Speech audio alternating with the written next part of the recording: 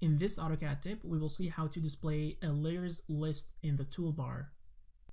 So type in the command line -toolbar and then enter layers, enter, and then click on show. Now, as you can see here, we have a list of our layers, and this is useful so that when you switch to another tab, you're sure to have your layers list here so you can manage it at any time. Keep in mind that any operation done in this list will only take effect once you click outside the list. So let's say that you select this circle here. So as we can see, it's located on layer 1. So I'm going to turn it off. And then I have to click outside for this operation to take effect.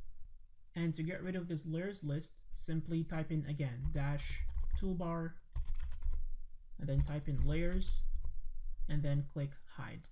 And this is how you show and hide your layers list in AutoCAD. Thank you for watching.